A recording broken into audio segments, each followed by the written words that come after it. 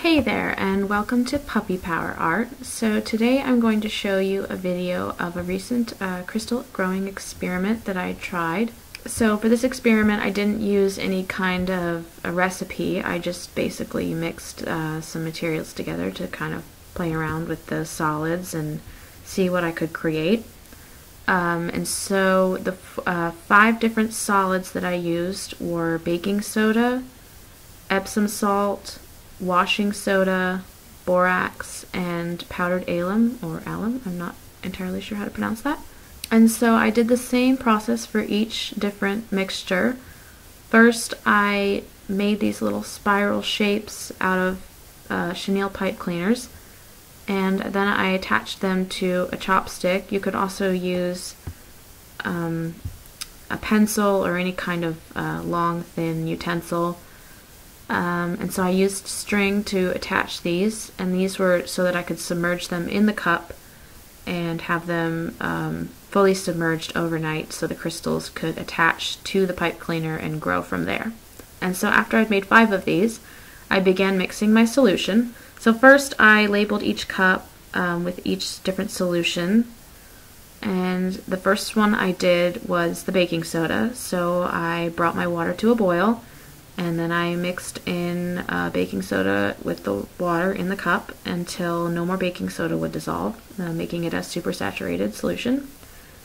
And after that I added the food coloring and mixed it together, and then I submerged my little pipe cleaner shape in the water and set it out to sit overnight so that the crystals could have about 24 hours to grow. And basically I just did this again for the Epsom salt, for the washing soda, the borax, and the powdered alum. And so I had them sit out overnight. And one thing I noticed that was very interesting was that the washing soda solution turned a brownish purplish color pretty much like within seconds of me mixing the water and the soda together. So I thought that was very interesting. So after each solution was allowed 24 hours to cool and set up, I checked on my little crystals. And so for the first one, the baking soda, I had a very interesting like snowflake kind of growth almost that was hanging off of one side, which I thought was interesting. It was almost slightly detached, but like still there. So it's kind of weird how that happened. It also had these like filament kind of growths coming off of it, along with a general like layer of baking soda crystal growth all around the pipe cleaner.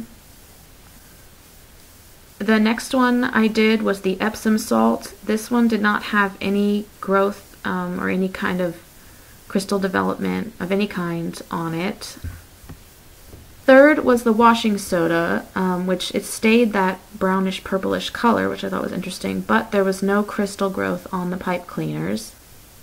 Fourth was the borax, and this one had a fair amount of crystal growth on it. It also took up the food coloring, but there was a very just large general amount of crystal growth all around the pipe cleaner, so I thought that was very interesting.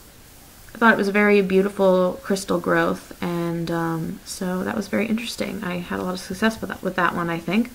And last but not least was the alum crystals, which I think these were probably my favorite. I was very pleasantly surprised because when I checked on them overnight I didn't see anything growing, and so I was afraid I wasn't going to get any crystals with this one, but I ended up getting a huge seed crystal along with some other smaller seed crystals. And my biggest seed crystal looks like it's about a ½ an inch in diameter. Very cool, very, very beautiful. It didn't, interestingly enough, it didn't take up any of the food color. So it's a clear crystal even though the solution was green. But it's still very beautiful, and I'm very excited about this growth, and I think I might try to use it to grow larger crystals off of.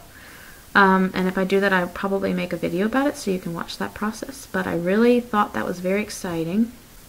So that's all of my little experiment. I hope you guys enjoyed watching this video, and I encourage you guys to try this for yourself and see what you get. Let me know what kind of results you get, and if anybody knows why the washing soda solution changes color, that'd be interesting.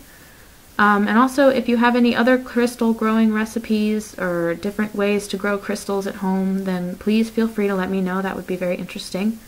As an artist, I love using any kind of material or medium that I can create myself in my art, so I will be excited to try and find a use for these crystals in my art. I have thought about possibly making jewelry out of the alum crystals, since they are water soluble.